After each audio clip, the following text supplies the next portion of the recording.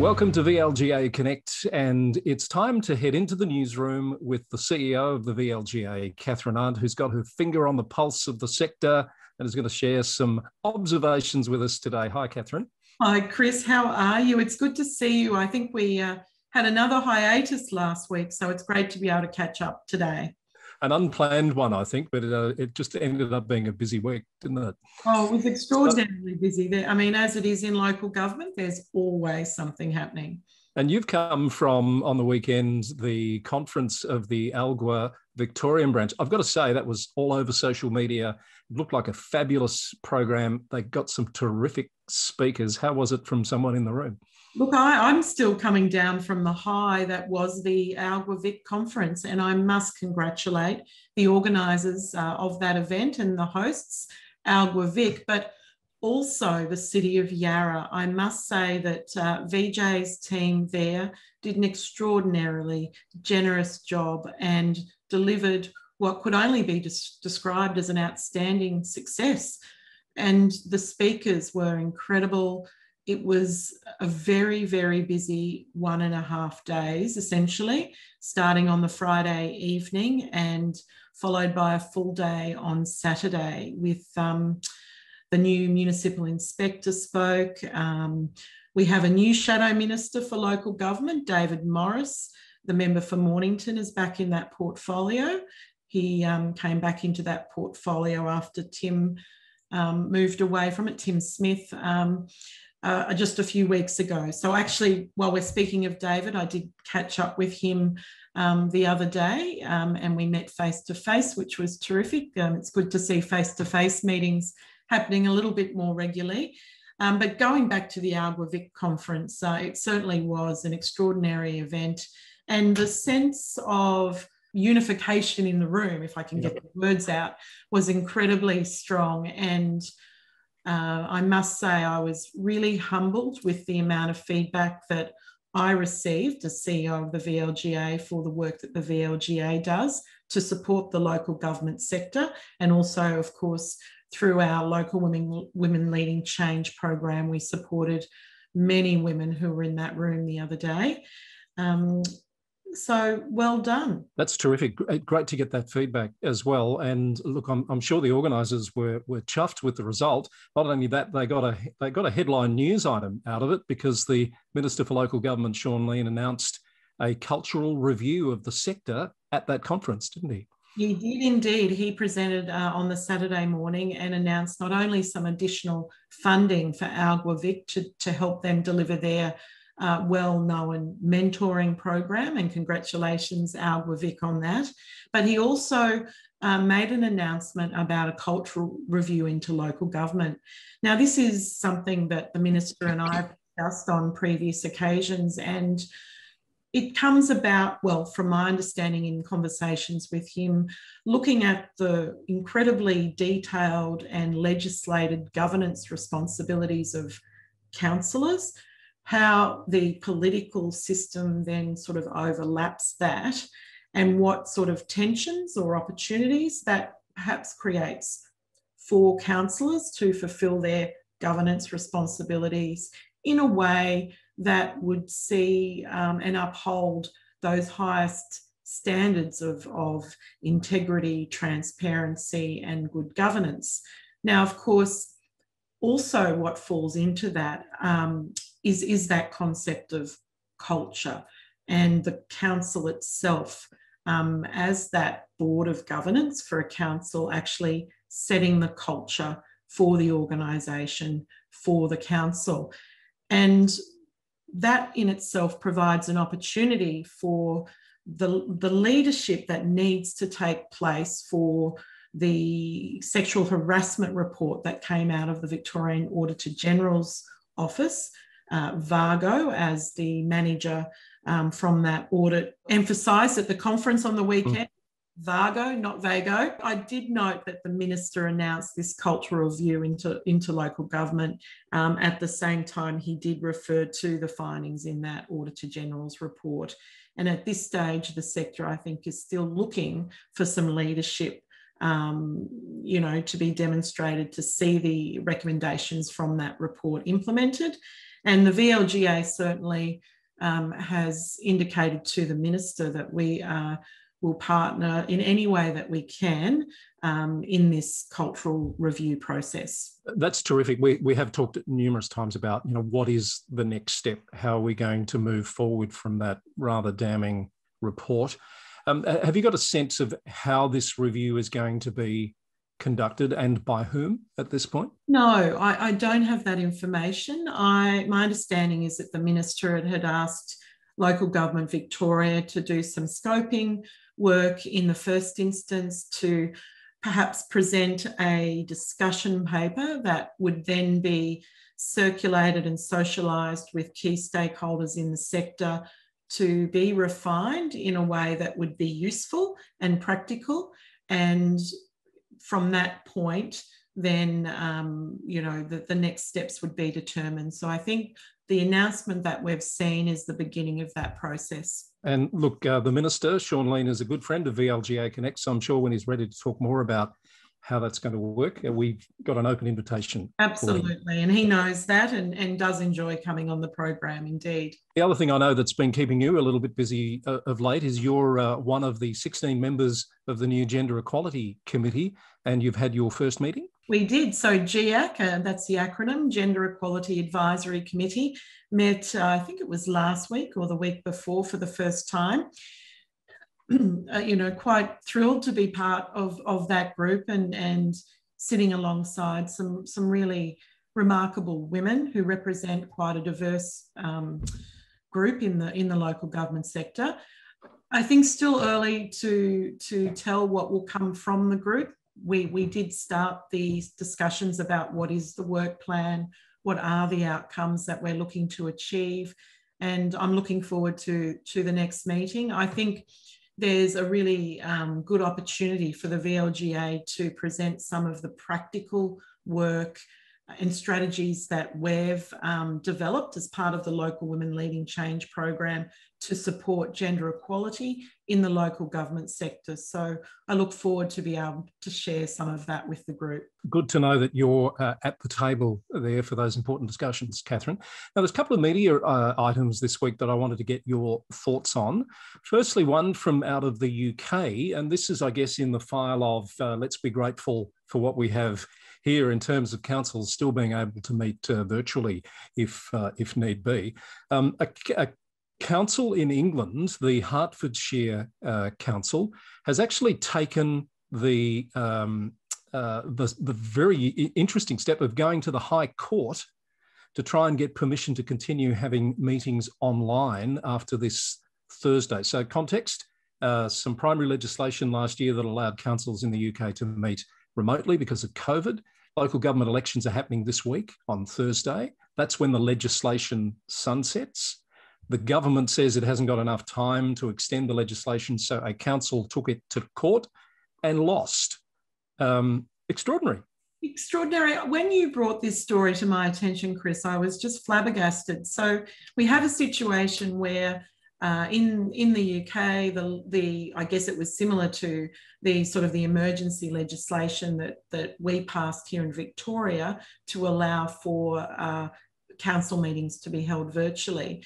Well, their legislation expires this Thursday, and rather than amend it or put back the virtual council meetings onto the legislative agenda, they've said it's too hard, they don't have enough time.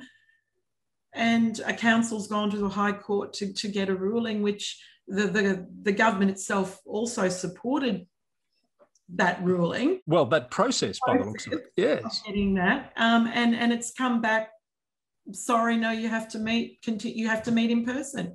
Now that will cause an extraordinary dilemma for some of those councils in the UK, which we know have up to 70 elected representatives.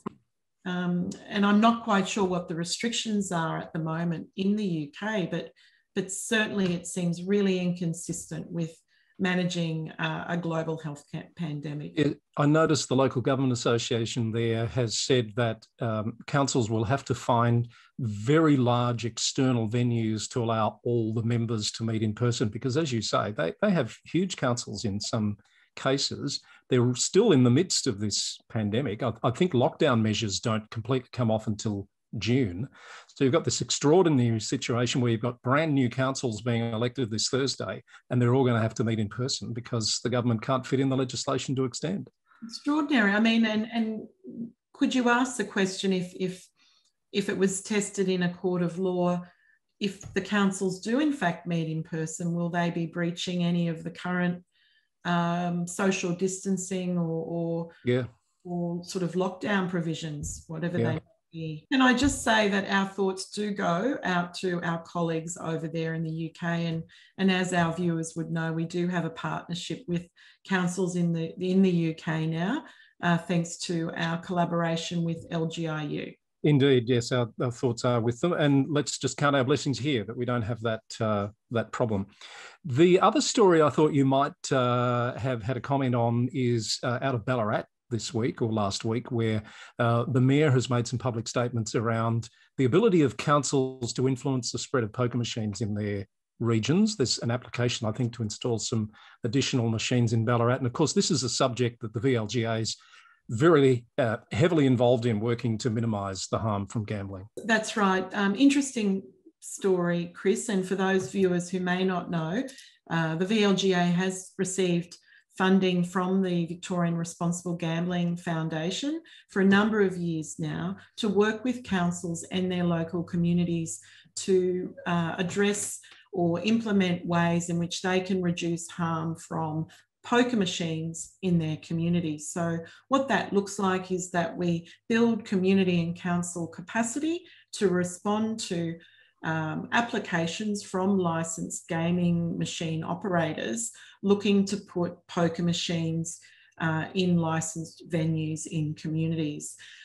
So the process, of course, requires that the community and the council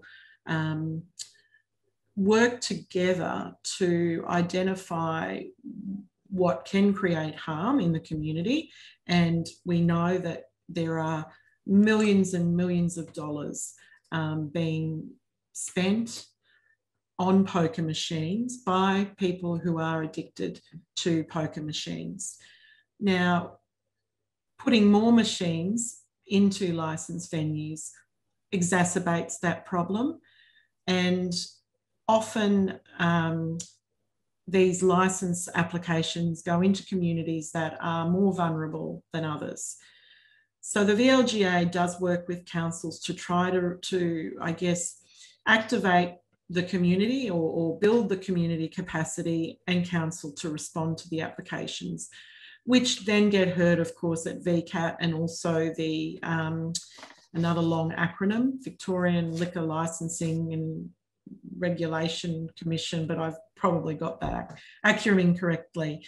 So there is a lot of work still to be done, and there are a number of these applications going on as we speak all across the state at various times. So Ballarat's not the only one to raise this issue, but I did notice in this ABC News report that the amount of money that goes on pokies in Ballarat is almost the same as the amount of money that's raised in rates by the council. So the rate income is $56 million. The pokies take $50 million, which is pretty extraordinary. But Brimbank and Kingston, I think, are two others that have very recently been making serious public statements about the harm from pokies in their communities. And it was highlighted during COVID, Chris, when venues, of course, were locked down or closed down as a result of lockdown, and the amount of money that was saved because people couldn't go and play the poker machines was extraordinary. And there is a figure, I don't know it off the top of my head, but we could certainly find that out and report it in another episode of the VLGA Connect Newsroom. Excellent. Thanks, Kathryn. Some good news this week. You've announced the finalists for the HART Awards. We have. So our annual HART Awards celebration is being held on Friday, the 4th of June. The HART Awards, or Helping Achieve Reconciliation Together, is an initiative of the VLGA. We then sought to partner with Reconciliation Victoria a number of years ago. So now we deliver this jointly, and we have 3 award categories. We have a local government category, so we have a number of finalists in that. There was a media release that went out the other day, so we might attach that media release to this episode of Newsroom. There's a school or early years category and also a community category. So congratulations to all finalists, but also to all nominees. We're blown away every year by the initiatives that local communities and councils are undertaking to build and strengthen reconciliation. It's an excellent list of projects, Kathryn. As you say, we'll attach that, but I think it's worth just naming the councils that are finalists. It's Ballarat, Banyule, Brimbank, Glen Ira, Hepburn, and Mildura. So they're right across the state. The amount of interest in this awards program is just incredible. And it's always a lovely awards ceremony. Unfortunately, we couldn't have one last year, but looking forward to the event this year. Terrific. We'll talk a lot more about that, I'm sure, between now and the announcement of the winners on the 4th of June. I meant to ask you earlier when we were talking about GAC. I love that acronym, by the way. Isn't it? What am I thinking of? I think I'm thinking of an electronics brand. There used to be a brand called TAC, didn't there? So GAC is the new... new term, yes. Yes. Introduction to Gender Equality in Victoria. So this week you've got a session for council officers on the new Act. That's right. We're running a council-specific introduction to the Gender Equality Act in partnership with Gender Equity Victoria. And the reason we're doing that is that local governments, of course, fall under the auspice of the Gender Equality Act, and there are some idiosyncrasies that are particular to the local government sector. So we're rolling out sessions to support councils in their understanding of what those are and what their responsibilities will be. We ran a session last week just for councillors, and I must say I've been overwhelmed by the amount of feedback that I've received from councillors who attended that program and really appreciated the opportunity to hear from the VLGA what the Gender Equality Act meant for the local government sector. So check out our website to find out more about these workshops. That's excellent, Kathryn. Really pleased to hear that. And upcoming, I know there's some work happening at the moment to put together a global panel for our next international topic of discussion. It's going to be in July, but I'm not sure we've nailed the date down. We haven't finalised that date yet. So our global executive panel discussion, which we host in conjunction with LGIU, will be looking at the impacts of COVID on children and young people. So we have the CEO of Aberdeen City Council joining us for this panel, and we'll also have our Victorian Child Friendly Cities Network convener and hopefully a subject matter expert and perhaps an interstate council CEO or executive as well. So stay tuned for more information on that. Excellent. Looking forward to that. And can I give a plug for an upcoming VLGA Connect interview this week? We're very pleased to have the Federal Minister for Local Government, Mark Colton, joining us again to talk about current issues. Terrific. That's excellent. I did mention to David Morris when I caught up to him last week that we had the Federal Minister for Local Government on the program before, and I've extended an invitation to David as well. I think it would be a good opportunity for our viewers to hear from the Shadow Minister for Local Government as to what he's identified as some of the priorities for the sector. So look out for that. Governance update coming out on Friday. The Local Government News Roundup podcast Wednesdays and Sundays. And hopefully, Kathryn, another newsroom next Monday. Oh, absolutely. And I must say, I forgot to say that I met the new Chief Municipal Inspector over the weekend at the ArgwaVic conference, and he's really keen also to come on the program and introduce himself to the sector. I thought we might co-host that one, Chris.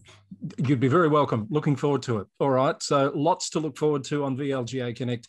Thanks for your thoughts on all of those very important issues today, Kathryn. Have a great week.